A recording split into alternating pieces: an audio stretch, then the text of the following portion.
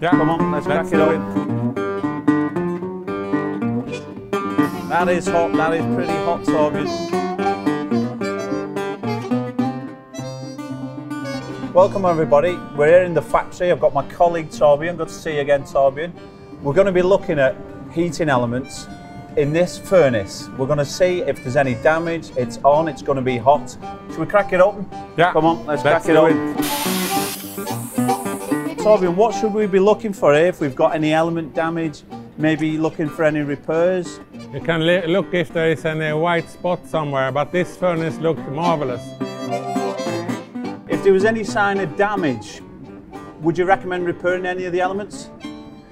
Theoretically, you can repair element just to keep them alive for a short while to get replacement, but in reality you should keep a stock of spare elements so you can quickly change them and you can use your furnace in your production. So keep a number of stock elements, keep it obviously up to scratch, keeping everything looking good. Maintenance wise, cycling the furnace, is that good, that bad? You should always keep the temperature in your furnace steady. That is always the best for the furnace. You can just temporarily go down a little bit the temperature during the weekend, but keep it at 700 or 800, not any lower. And the benefits of the customer is they're not going to have to replace elements as much. Yeah, and the lifetime of the element will be longer. I tell you what, let's get away from the furnace, it's getting too hot for me.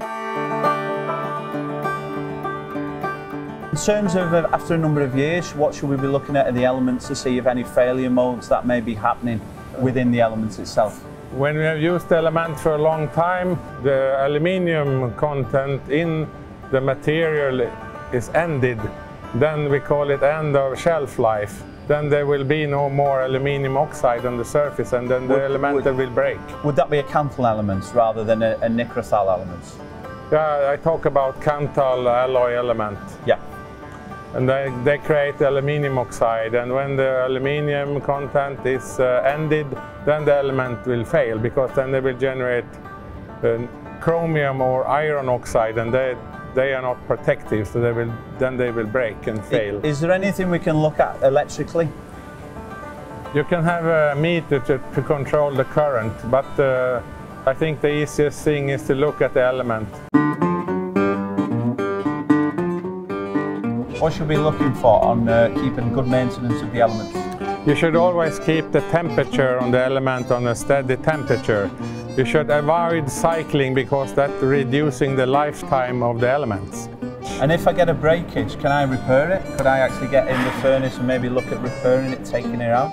I do not recommend it. It will not last for a long time. I really recommend you to keep spare element in stock so you can quickly replace it. And you should actually replace all of the elements in your furnace at the same time. That is the most economical way to change your element. Okay, so that's what we're looking at, everyone. The idea is to keep maintenance to a minimum, keep an eye on your elements, and if you have got any failures, make sure you have stock.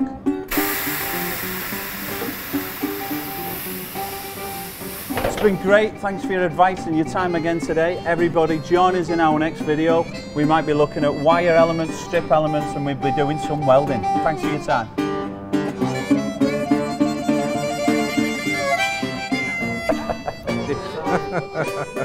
Cameraman's fallen over. Yeah. You ready?